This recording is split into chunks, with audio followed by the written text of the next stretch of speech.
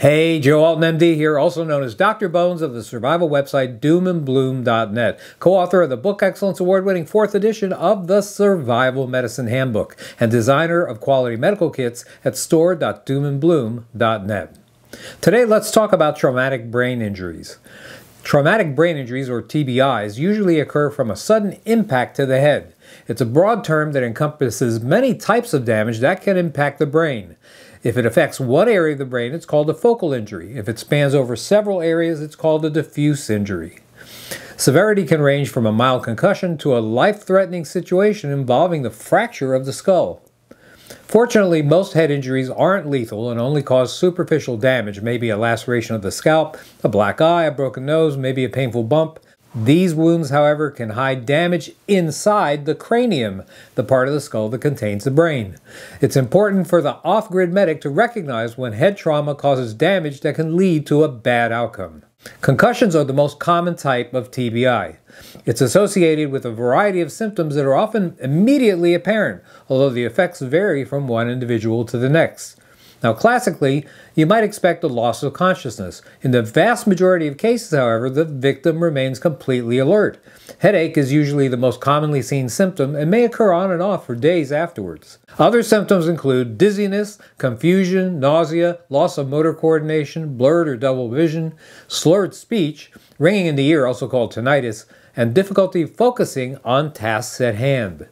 It should be noted that a physical strike to the head isn't necessary to suffer a concussion. A particularly jarring football tackle, collision, or the violent shaking of an infant, God forbid, can cause a concussion or worse. This is because the brain bounces between the hard, bony walls of the cranium. When the injury occurs at the site of the blow of the head, it's called a coup injury, C-O-U-P. Just as often, it can occur on the opposite side of the head as the brain rebounds back and forth. That's known as a contra-coup injury. But let's say a victim has been knocked unconscious. In most cases, they'll regain consciousness in less than 2 minutes. You can expect them to be foggy, move clumsily, be slow to answer questions, and behave inappropriately. The proverbial, "put me in, coach." The victim may not even remember the events immediately prior that led to the injury, like the game score or who their opponent might be. Even if the victim recovers quickly, they'll merit close observation for the next 48 hours. You should examine for evidence of other injuries and determine that the patient has regained normal motor function. Make sure they can move all their extremities with normal range of motion and coordination and strength.